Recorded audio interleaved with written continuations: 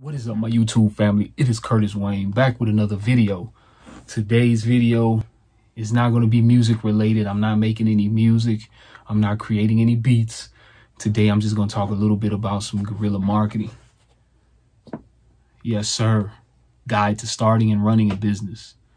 This book is excellent, man. It's an excellent read. I would suggest you finding this. I'm sure you can find it on Amazon. And cop this, pick this book up and read it from front to back. If you want to know how to write a business plan, if you want to know about market research, if you want to know about taxes, the specific tax brackets, it's based off of the type of income that you make. This book will tell you exactly where you're at with that. And it just gives you a bunch of lingo as far as, like I said, marketing, taxes, budgeting, accounting, budgeting, the basics that an entrepreneur would need. It's just all about educating yourself, guys. Educate yourself. Music is a business as well. Music is a tough business, a tough pill to swallow, man. I could sit here for hours and tell you guys how much work I put in, as far as, so I'll give you a little bit, I'll give you a little in as to what I did. So back in 2018, 2017, 2018. So I had took a year off of producing music. I was producing music.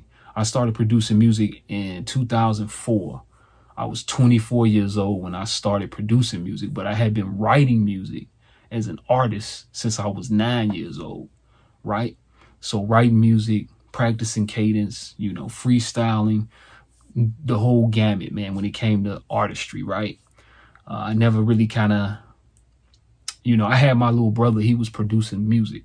So I never really thought I had to produce music until he went his way, I went my way, and I needed music, I needed beats.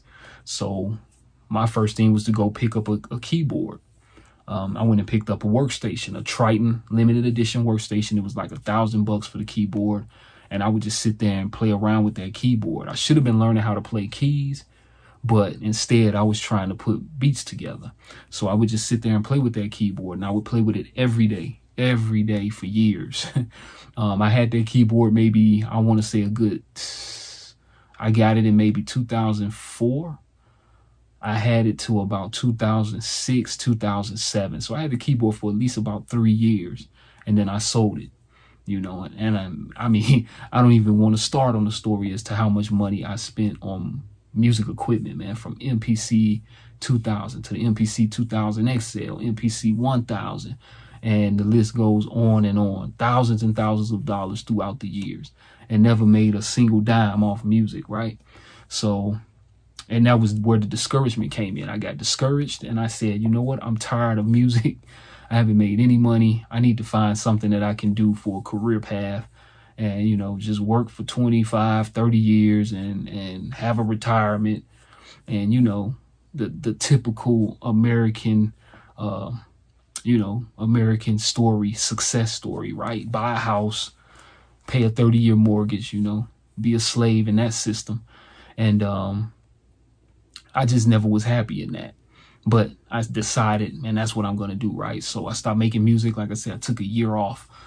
And I said, man, I love music too much. So then I got back into it. And then this time around, I got back into it as far as on the computer side. I was using Reason. So I copped a copy of Reason. I had already been using Reason, way back in the day. I started with Reason 3. But I really was a hardware guy. I liked, the MPC. I actually liked to touch and feel the keys and the pads and the knobs and buttons and so on and so forth. So, make a long story short, started using Reason. I went to audio engineering school out in Phoenix, moved out to Phoenix in 2010, and I completed a program with a school called Conservatory of Recording Arts and Sciences. Did good in that school. Came back, was supposed to get an internship. That didn't happen. Was still working your regular 9-to-5 job. And then I said, man, you know what? I'm going to get back into music. But this time around, I'm going to go after music libraries. So I started making a ton of music. I set out a schedule. I wrote everything down. Okay, I'm gonna make X amount of beats every week. I'll have this amount of beats in a year, have a catalog worth of music. And as I'm doing that, building my catalog, I'm going to start reaching out to these music libraries and music publishers and send my music to I made a list of 100 music libraries and publishers. And I emailed them directly myself, sending out my music, finding out what format do they accept, so on and so forth. And out of 100 of them, I got one response that said yes, out of one of them. And I signed like 4 tracks into a music library. And this was over 2 years ago. I hadn't had any one of those tracks placed or utilized. That's just the name of the game. But those 4 tracks are still in that music library. And that game in itself is tough. It's tough to get into that.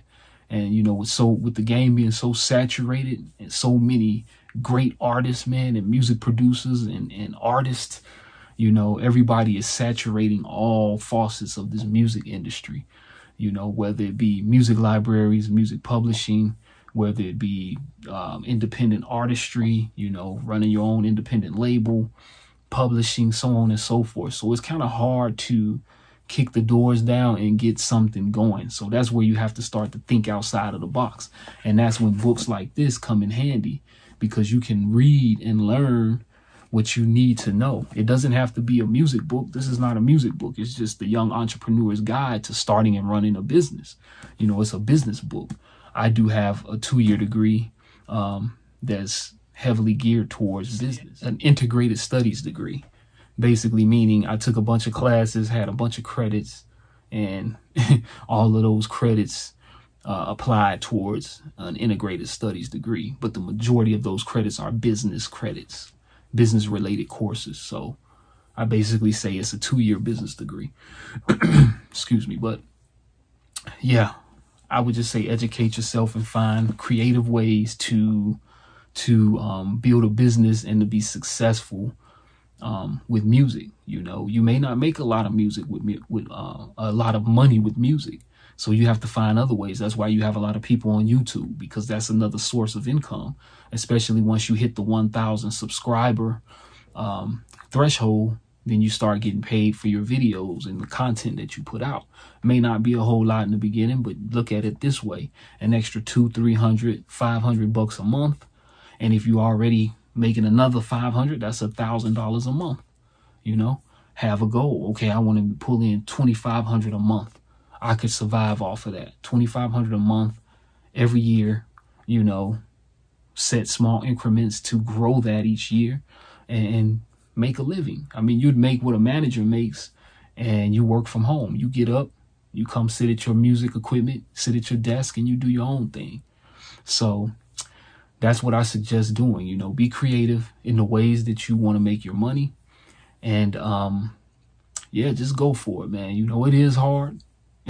I want to give up so many times, man. There's been so many, it's been times where I wanted to give up. It's been a time where I did give up. Like I said, I stopped doing music for a whole year, but it kept calling me. It kept calling me back because it's what I love. It's a passion.